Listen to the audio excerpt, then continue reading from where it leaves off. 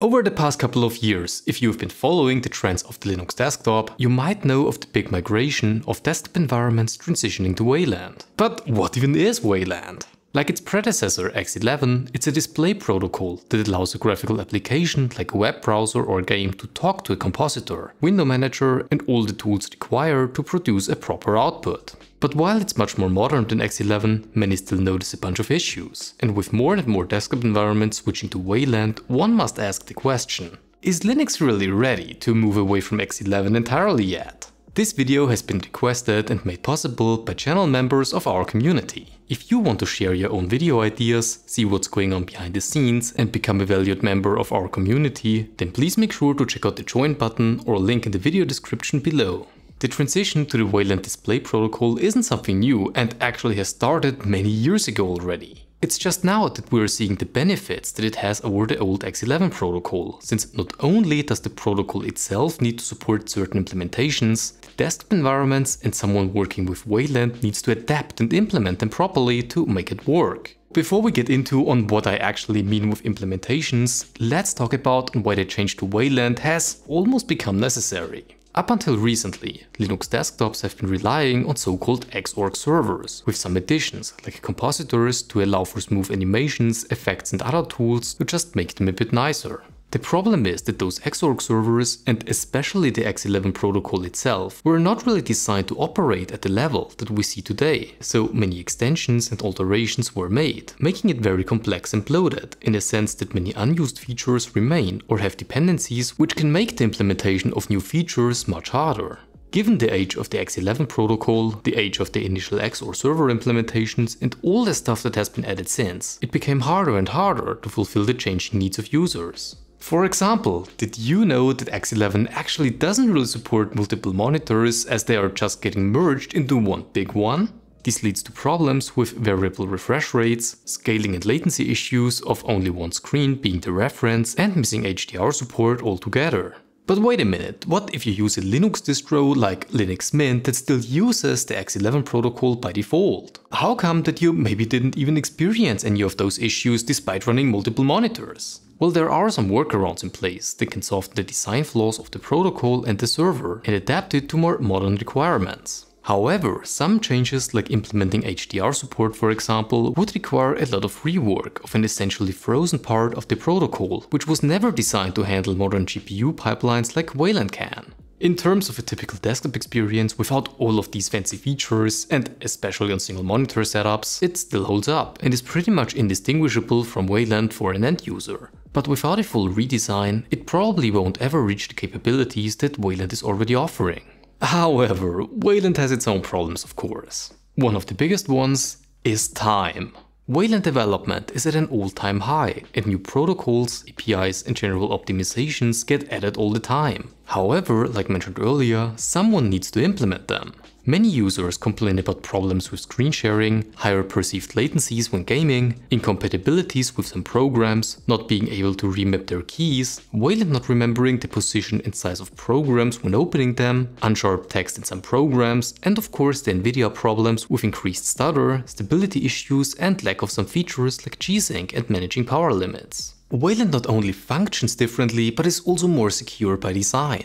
On X11, a program could essentially get access to almost everything on your system that utilizes it. You could get the position of windows and remember them. You could easily remap keys globally, because every program can see it. A bit simplified, but still, from a security side of things, this is a nightmare. And it's why on Wayland, essentially no application is allowed to see the other without having to ask first. When screen sharing with Pipewire, you get a prompt. In the background, apps need to use so-called portals to talk to each other. And while Wayland already supports many portals for screencasting, remote desktop, file choosers, the ability to open the correct app when opening files or links, notifications and much more, someone needs to implement them in both the desktop environment and the application. And this just takes time. But here's the thing, even though many refuse to hear it, many of the previously mentioned problems don't really apply for most. If your desktop environment is GNOME, KDE Plasma or a tiling window manager that ships Wayland by default, you essentially get everything you need to run your desktop apps, to play video games, consume video content. With increasingly better HDR support, you can access your desktop remotely, record and share your screen in applications, even in Discord nowadays, and generally just have a solid experience. Are there any flaws that X11 doesn't have? Sure. One example would be the nvidia problem of missing features, the window restoration if something goes wrong and crashes, and of course the support for many applications that just don't and may never provide native Wayland support. Some of them might not even run with the compatibility tool xWayland, but those applications are not used as often as you might think. And xWayland is actually pretty solid. Basically all games that are being run through Proton or the Wine compatibility layer still use it, and it works well. Nowadays even the scaling issues have been mostly resolved, though there are still some remaining, especially when changing the scaling factor during your session. Is Wayland faster than X11? Well, theoretically yes, but only if all applications support it properly. But that is simply not the case, and for some never will be. Wayland is not a drop-in replacement for X11 and just works completely differently. This is why the experimental Wayland sessions in Linux Mint, XFCE and other transitioning desktop environments is so much worse. Everything from the compositor to core applications needs to be reworked, and this can take years depending on the scope, the number of developers working on it, and how well the rest of the desktop environment is already Wayland ready. Things like window frameworks, for example. So it's not like Wayland is not ready to replace X11 on the Linux desktop, as GNOME and KDE Plasma are proof that running a Wayland exclusive session is indeed possible and performing really well. It's just that there are still these compatibility issues with some drivers or applications that either refuse to implement changes in a certain way, which like others show is possible, or are just abandoned or deeply integrated into the xorg environment, so that a complete rewrite would be necessary. But here's the good news. For a while, X11 won't really go anywhere, because it's still being used in many popular Linux desktop environments. If the transition to Wayland has been completed by them as well, and there are still some programs that won't work, the new compatible ones that are built with Wayland in mind will emerge. My personal take on this is that transitioning to Wayland, or as a matter of fact just away from X11 in general, is a very good idea. And support on desktop environments that already embrace it has been good so far. In fact, I have been using it for more than 2 years by now without any major issues. Sure, not everyone had the same experience, but over time most of the issues have already been addressed and many applications have also been updated to support them.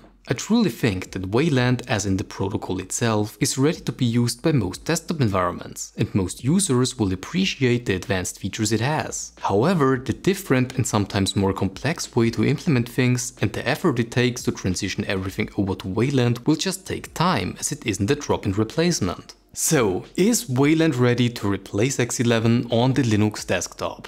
In all truth, it just depends on what you need and if your application supports it. The protocol itself is ready for most users, but the implementation of some desktop environments just aren't there yet. But that's not a problem right now. It's a process, a transition, and not just a one-day cutover and suddenly now we're all using Wayland. And that's where I'll leave it. So what do you think of Wayland? Do you think that GNOME and KDE Plasma are pushing it too hard? What are some of the issues that you experienced with it personally? Please let us know in the comment section down below. Before I end this video, I quickly want to mention that if you want to support the channel, make even better videos, then please feel free to check out our membership program as well as our online shop, whereas each sale helps to support various open source projects. If you've liked this video, then please make sure to show it with a like, and also don't forget to subscribe to the channel so that you don't miss out on any future Linux videos just like this one. Thank you so much for watching, I really hope you had a blast, and all that's left to say now is good morning, good afternoon or good evening, wherever you are. I'll see you around.